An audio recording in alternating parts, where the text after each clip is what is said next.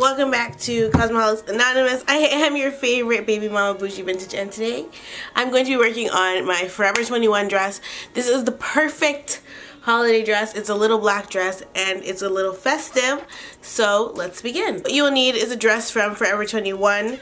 This one was $22.90, so that's really good for holiday pricing, and that's Canadian, so probably around $17 in the US. So it's really good, affordable price. I got a large because I figured since I'm pregnant, a large would be best. This is Forever 21 Contemporary, and it's just a basic dress that goes off of the shoulders. The sleeves are like this, they're belled, and I believe the bottom has that same kind of trim on it as well. I'm actually working from my bed today because there's a lot going on in my house and I need to work from up here, so let's get it started. This is the first thing you'll need, the Forever 21 dress. The next thing you're going to need is a feather boa. I got mine at the Dollarama, so right away you know that this is going to be very affordable. This was $2.50 at the Dollarama. This is a 60-inch feather boa. I searched high and low for feather boas all over the city, and the only place I could find black ones was at the Dollarama. I bought all the black ones on the shelf because I have to use it for another DIY as well. Anyway, you're gonna need about 2 of these for this project. We'll also need scissors and, of course, black thread and a needle, or you can glue if you're not, you know, feeling like using a needle and thread. This is literally my weave needle and thread. I asked my mom to bring me a straight needle, but she forgot, so I'm gonna use this instead. So you wanna string your needle, or thread your needle, sorry, not string it. I would go about an arm span or arm's length. You wanna secure your knot with one more knot.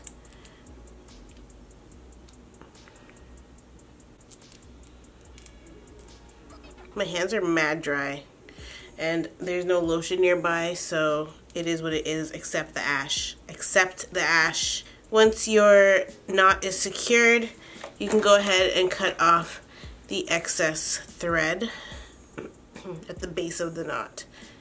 Now, the feathers do tend to shed a little bit, but that's fine. I mean, if you have a vacuum, you have nothing to worry about. Basically, I'm going to be adding the feather trim to the ends of the garment. So this, I've already done one sleeve.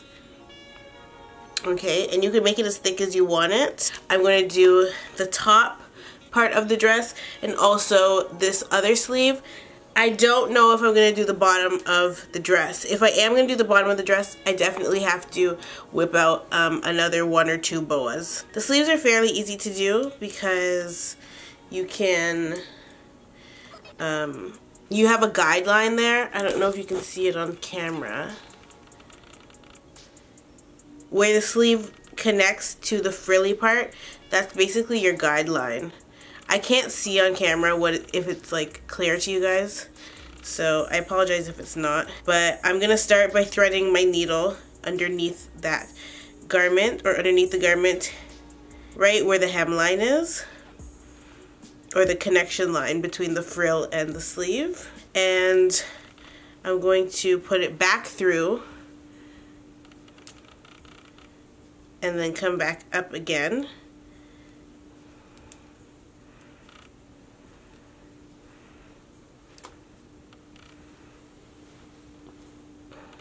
And then we can start adding the boa. So you're going to find the end of your boa where it's roped off. It's going to look like this. Can you see that? It's going to look like that. You're going to find the end of it, and you're going to start sewing it to the garment.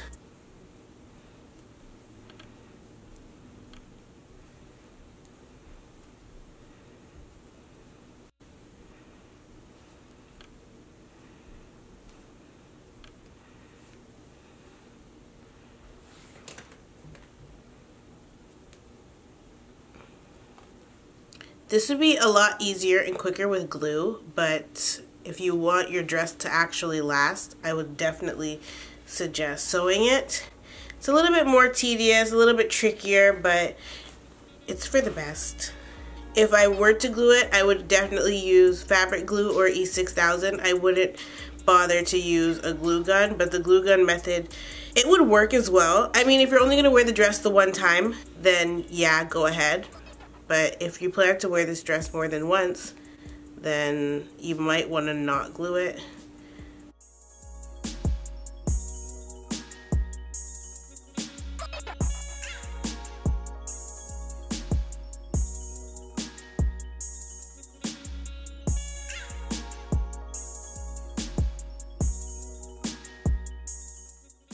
And I know it's hard to see the black. It's probably hard to see what I'm doing. It would definitely be easier with some other colors, but sorry girl, I wanted a black dress. Another tip or trick is to use your finger as a guide underneath the sleeve where the hemline is. You can feel it so you know exactly where you should be sewing down the feathers on this dress in particular, at least.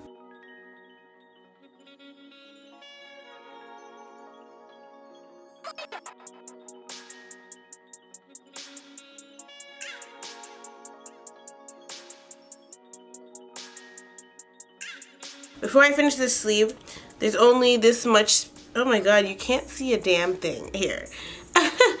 There's only this much space left. So what I will do is just measure that out and snip it off.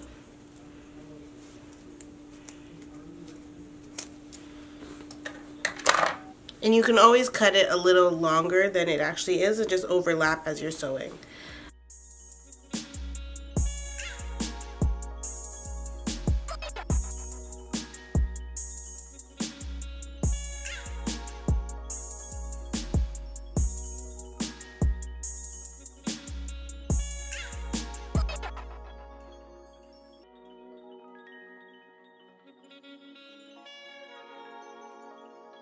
And just like that, that first sleeve is done.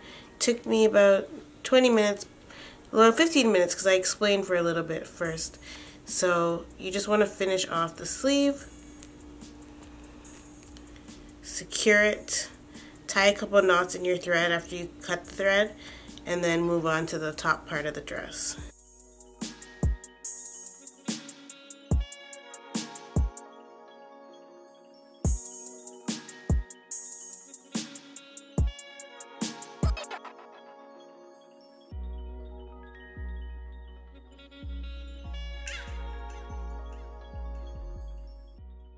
Sleeve number 2, so you have sleeve 1 and 2 are done, and now you can move on to the top of the dress. Now we're going to work on the top of the dress. There is a sticky elastic in the top part to keep it on your body, and there's also some give right here in the shoulder of the, or this, not the shoulder, where the sleeve goes around your arm. When you're sewing it, you want to sew only through the first layer, which may be a little difficult, but you don't want to go all the way through because you don't want to stiffen that elastic. If that's too hard for you, you can always just go right directly underneath the elastic, so underneath the hemline, up close. So you would only sew through the first layer. You wouldn't put your needle all the way through to the back side, or you can sew your feathers directly below it down here, like right underneath that hemline. So those are your two options. Now this is all I have left from the very first boa. It's actually just enough to almost do the whole top of the dress, but it's not enough to do the whole top of the dress. So I'm going to start it in the front. Actually, I'm going to start it at the back of the sleeve right here. There's a little hem there where the sleeve connects to the dress, and I'm going to start sewing from back there. Keep in mind that the feathers are definitely going to add a little bit of weight to the garment.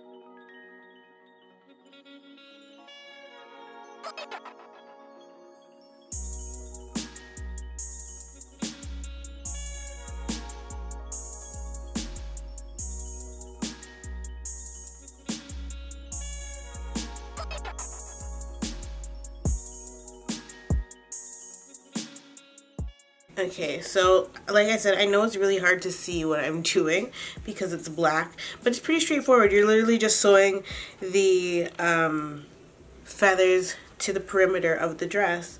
So you're just gonna keep doing that until you're done.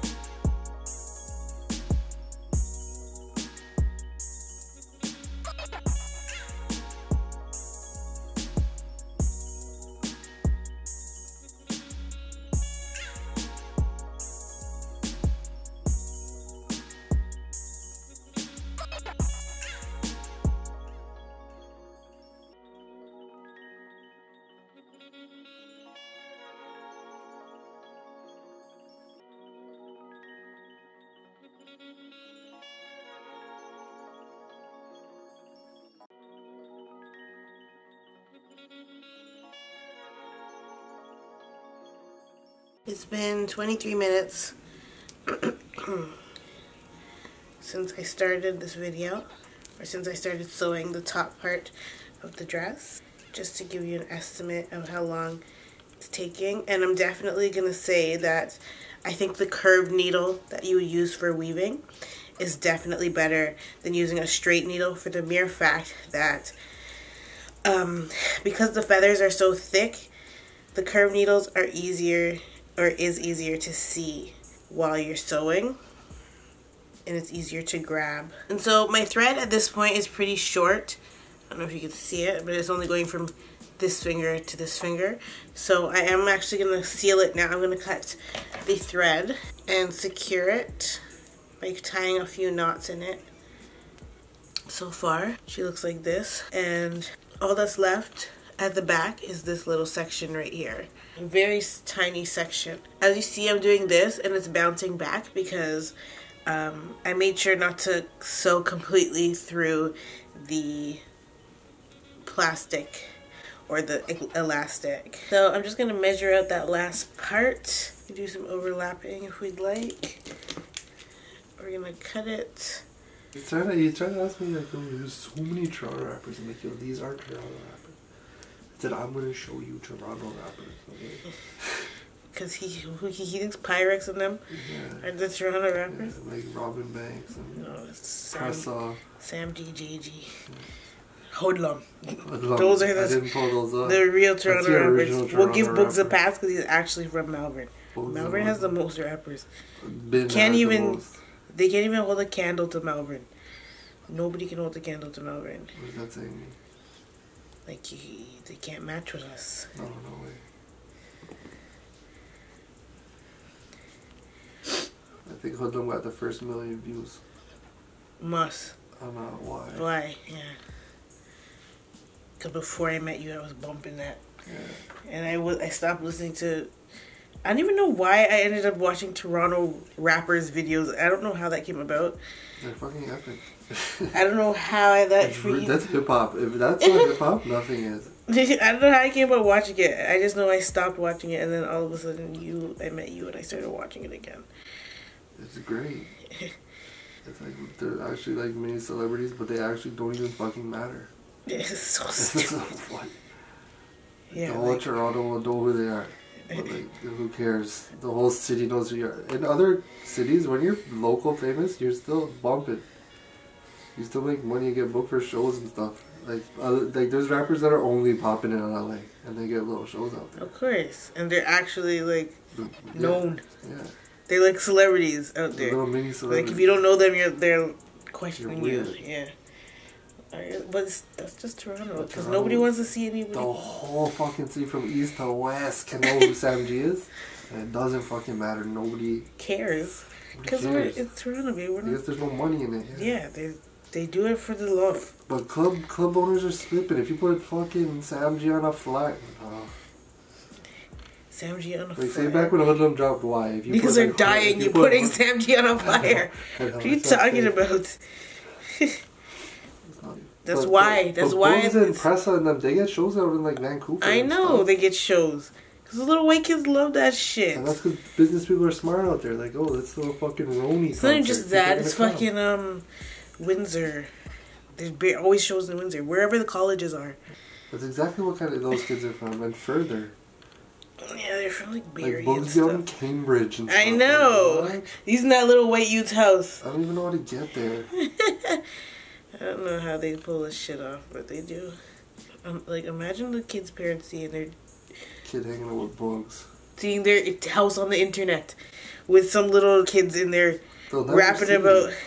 Yeah, right. Their parents will never see, babe. How? I don't know, but I don't know. A family friend might come across it. I don't know, babe, but it's.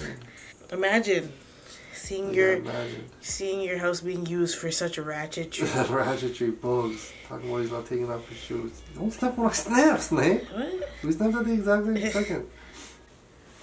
Bun made out of bread? Yeah, steamed. Ew, so it's soggy. No, it's not. It's actually like the fucking perfect, warmest, nicest, softest bun ever. It's like cocoa bread, but like hot. Like a sociale bun? No, he can't explain it. You have to put it in your mouth. Oh, alright. I wonder if that line's ever worked before. I can't explain it. He hasn't put it in your mouth. I'm sucking dick, somebody says that to me. It's funny. That deserves a dick suck. It's one of those. Okay. I see you. Scared to get my Brazilian babe. Oh my god, when is that happening again? Friday at 1:30, I think she said, or 1 o'clock.